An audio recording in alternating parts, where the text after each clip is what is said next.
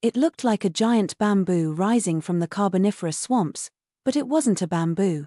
Or even a true tree. This was Calamites, an ancient relative of modern horsetails. Growing up to 20 meters tall, Calamites dominated the dense, wet forests of Earth around 300 million years ago. Its segmented, jointed stems and hollow interior made it light, yet strong enough to reach incredible heights. But if you look closely, it reveals its true identity, a vascular plant related to the equisetum, or horsetail, that still grows today along streams and ponds. In fact, Calamites belong to a now extinct group called the sphenopsids, cousins of modern horsetails, but unlike their small modern relatives. These plants were the skyscrapers of their time.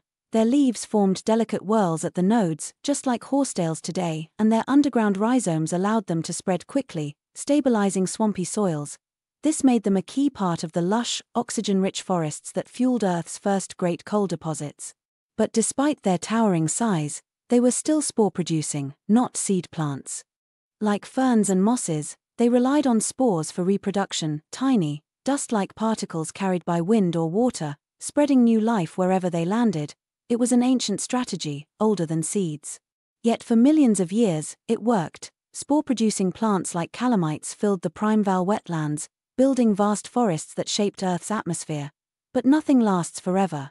As the climate changed, as drier conditions spread, and as new plants evolved seeds, better suited for survival on land, the era of giants like Calamites began to fade. Eventually, they vanished, leaving behind only silent fossils, pressed into coal seams and rock beds.